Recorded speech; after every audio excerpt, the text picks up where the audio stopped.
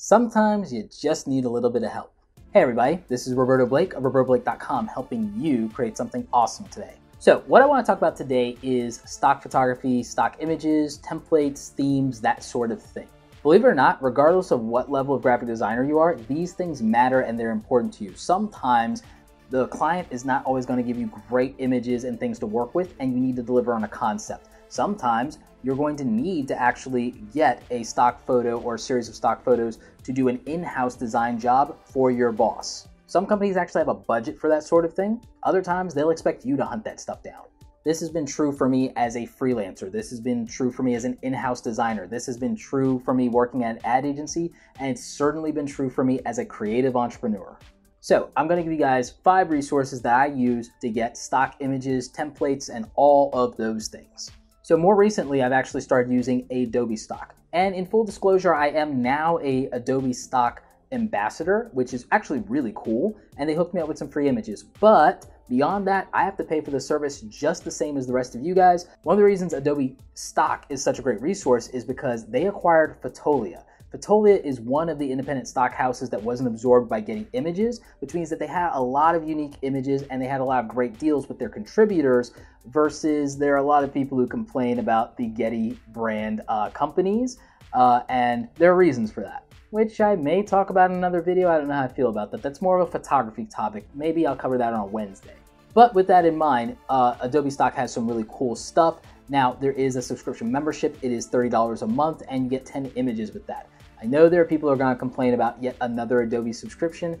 I will probably talk about that in another video, but I think it's practical. What you guys need to understand is I'm paying $75 a month right now just to send you guys my Create Awesome newsletter every week. So if you think Adobe's expensive, try all the other business expenses, please. But if you need something super affordable, well, there are alternatives. Let's start with something free, Freeimages.com. The resources here, not always the best, but they are free and they are available. At some point, I'll probably do a video on 5 free resources for stock photos. In fact, if this video can get 500 likes, I will do that pretty much as soon as that happens. There's a limit to the type of assets you get with this. You're not going to get vector packs, which you do with Adobe and the other sites that I'm going to mention here. And you're not going to get things like infographic templates, which are really convenient actually, and the other types of PSDs. These are pretty much going to be JPEG images for the most part. There is a variety, and again, if you need something that's free because maybe you're a student, then I would recommend it. iStockphoto is something that I've used for years, and that is now owned by Getty, and thus I use them a lot less. So if nothing else, I would sign up for a free iStockphoto account and download the free images every week. Another affordable solution that is a stock house that's independent of Getty right now is Canstockphoto. This is where I actually love to get images that are affordable. I can go ahead and buy credits from them. It's fantastic. And what I really like is that they also have a lot of unique images. I don't see these same photos popping up just everywhere. So between Adobe Stock and Canstockphoto, those are usually 2 of my go-tos in terms of like paid stock photos and images. And in my opinion, they have some of the best stuff.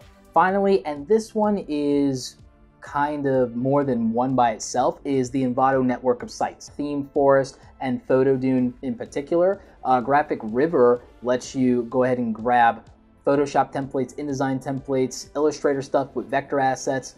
It's for all around graphics, pretty much everything you need from magazine templates, banner ads, you name it.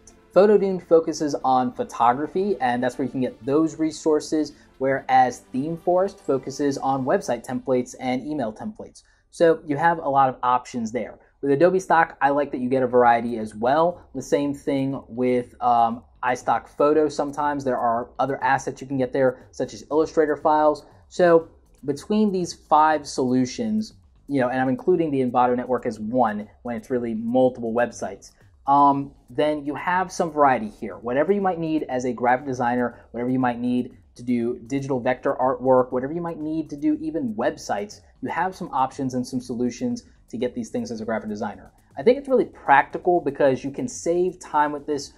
You can still customize it to your heart's content. What I like about Adobe Stock is you can use this stuff commercially in your paid projects. Most of the other graphics sites and stock photo sites, you can do that as well. Just make sure you're reading the terms and conditions very carefully. I might need to do a video about that in the future and about how to use stock photos like that. I might just want to bring in somebody who has the legal side of it as an expertise because that stuff gets complicated. So, like I said, those are 5 stock photo and image resources for you guys, and you can check them out. And again, freeimages.com is free. If you guys want me to do a list of nothing but resources where you can get free stock images and downloads, 500 likes on this video. Also, I'm running a poll of these 5 options that I gave you. Which one do you like the most if you've ever used it in the past or sounds the most appealing to you? I also want to know how you guys are using stock images and templates in your everyday work, so let me know that in the comment section. Like this video if you like it. Don't forget to subscribe. Check out the other awesome content on the channel. Remember, graphic design videos are typically on Mondays. As always, you guys, thanks so much for watching, and don't forget, create something awesome today. Take care.